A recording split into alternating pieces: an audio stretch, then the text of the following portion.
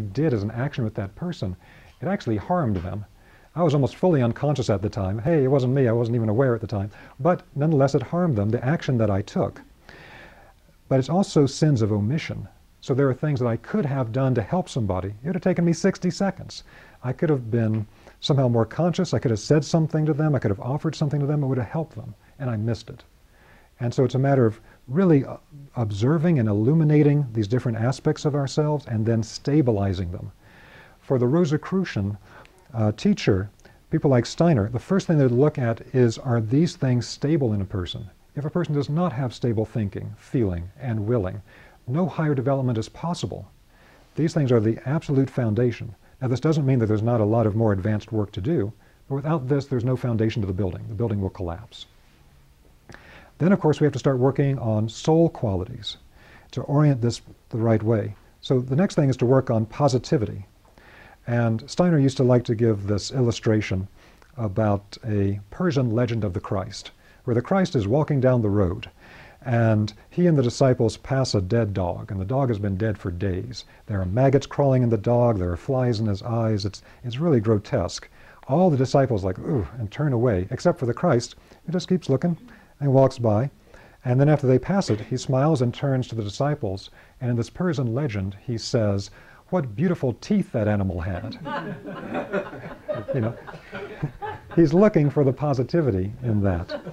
And so to always look for the positive, to keep that energy up, because what you'll find is that, you know, we all know that positivity is important, but you'll actually find that it changes the vibrational quality of the subtle bodies in a way that changes your resonance with other beings. That has to be present to resonate with the beings that we're aiming for here. And openness. Openness is also sometimes referred to by the Rosicrucians as equanimity. And so this is being open to new information, new ways of seeing things. The Rosicrucians are really strong about not getting stuck in one way of seeing things. So everything that Rosicrucians teach is not dogmatic. Because if it's dogmatic, it's one perspective, and this is the only true perspective, and it's not seen that way here. The openness is to be able to see things from multiple perspectives, and the more perspectives you have, the closer you get to its reality. Like the blind men and the elephant. You're stuck with a spear and a pillar and whatever else until you see all the different perspectives and you know, hey, it's an elephant. By the same token here, this has to do with the particular soul capacity that Steiner refers to as being able to walk a circle around anything in our lives, around any subject. And in walking the circle, we need to see it from 12 different perspectives. And in a way, that's what the world religions are. They're walking a circle around a central reality and seeing it from different perspectives. Not one is right and one is wrong. It's walking the circle and seeing from an opposite perspective of yours, and you see more of the totality of what's held in the center.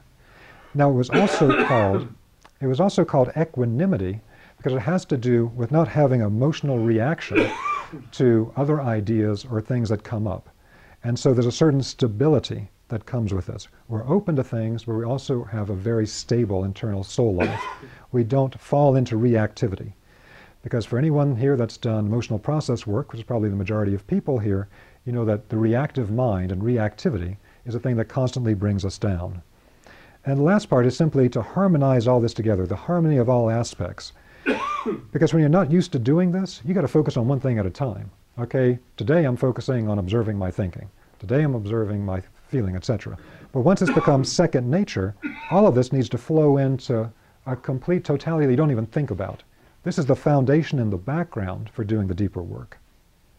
So that's the 6 basic exercises. I just want to give you an idea of a few other of these practices as we come to an end here. Another practice was called the backward review. The backward review is very important to do at the end of every day. In Steiner's own initiation school, he made it a basic practice for everybody. What the backward review is, if you work with German Rosicrucians, they'll always use the term Rückschau. Rückschau just means backward review, basically, or to look backwards. Is that at the end of your day, as you're about to go to bed, the meditation to do is to intensively from that moment when you're about to go to bed, go backward through your day in reverse order. Now I'm at the moment just before I went to bed. Now I'm at the point where I went to the bathroom. Now I'm at the point where I watched TV. Now I'm at the point that I had dinner. Now I'm at the point that I'm driving home from work, etc. You go back through the day, all the way back to the point when you were last asleep. It might have been a nap. It might have been early that morning.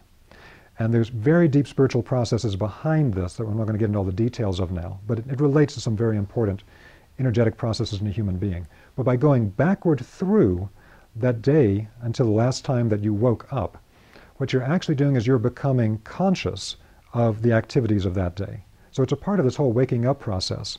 There are all kinds of things laid inside of it. So one of the things is that by going backward, thinking backwards, we're actually developing a new strength, like we're flexing a muscle within our etheric life body. The etheric life body is our body of memory. And the etheric body holds all of our life forces. When we begin to exercise the capacity to think backwards instead of forwards the way we normally do, we're actually exercising something in the life body of memory that will become a force that can be used for higher initiation and alchemical purposes later on. But we'll stick with this for the moment. So moving backward and looking at that, we're developing this new force. But another thing that it can do is it can allow us to observe things that happen during the course of the day that we did not expect. So a corollary to this is that when we wake up from the nap or we wake up in the morning, we spend a moment before we get up in what we think is going to happen. Okay, I think I'm going to work, I'm going to meet so-and-so, blah, blah, blah, blah. And I got a sense of general plan of the day. Now then, when you, at the end of the day, look backwards, you sometimes find that very different things happen than you had planned, or that things that were completely unexpected somehow inserted themselves. And what develops over time with this observation process is you begin to become aware of the spiritual beings and forces that came in at that time to bring something unexpected, something you didn't plan. And this is a very important adjunct to what's being taught in some metaphysical circles today about, create your day and you control everything in your life. It really has got to be in a balanced format where there's a certain amount of what you create and a certain matter of openness for what spirit can bring to us. So we don't try to rigidly control, no, I'm going to control every minute of my day. The spiritual forces are going to bring things in that we don't expect. And if we look back on our life history, if we did this back review for our entire lives, and we would find some of the most important things that happened with us, where we went to certain places or we learned certain things or we met a certain person that ended up changing our whole life or we got married to or whatever it was. These are things we never expected. We couldn't have planned. Something else brought us to that resonant point of intersection. We're not getting into it tonight, but a part of this also then links to the classical concept of receiving the conversation of the holy guardian angel. The guardian angel is the spiritual being that's the closest to us, and through this practice we begin to become more conscious of its activity with us every day. I could go on, but you get the idea of the backward review. Next, we have the observation of life forces, of growth and decay. Today we have this fantastic tool where we can use film equipment to literally see these Walt Disney films of a seed sprouting and then becoming a plant and blossoming and fruiting and withering away. And we can see in a moment what the Rosicrucians classically did through a process of observation that would take an entire year. They would watch every part of a growth process. For any of you that have children, you've done the exact same thing with your child. You saw every stage of the growth process of that child and how these forces then naturally unfolded in a particular way. Now, the observation of the life forces does something very significant, very important, and that is that it develops a particular type of clairvoyant faculty inside of us to see how things move through life processes from one stage to another.